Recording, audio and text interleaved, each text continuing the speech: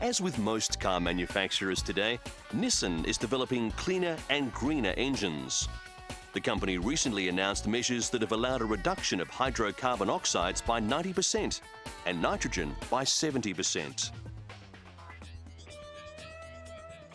To achieve this, Nissan has come up with a range of advanced engine management technologies. The air-fuel ratio upstream of the catalysts is optimally controlled at all times to enable maximum performance. The company has also made great advances in clean diesel. Some analysts predict clean diesel could eventually become more popular than petrol-electric hybrids due to their lower production cost. Nissan's new clean diesel engine is based on technology developed with French partner Renault.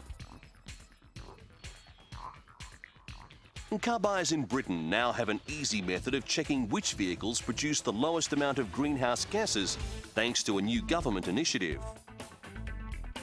A website, Act on CO2, sets out to answer key questions for those who want to buy cars that have reduced carbon emissions.